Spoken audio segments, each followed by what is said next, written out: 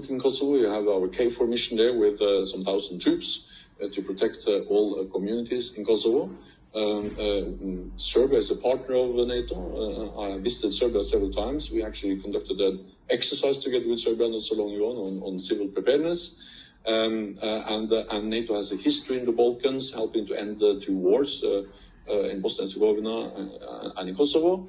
And of course, we will strongly welcome the resumption of talks between Belgrade and Pristina to try to find a solution. It's not for NATO or any other countries to dictate the outcome, but the fact that they meet is at least encouraging. It's hopefully a first step to have a resumption of real talks between Pristina and Belgrade. But isn't that something that should be done by the EU other than the US? We have supported the EU-facilitated dialogue, but we also welcome any effort to try to bring Pristina and Belgrade together.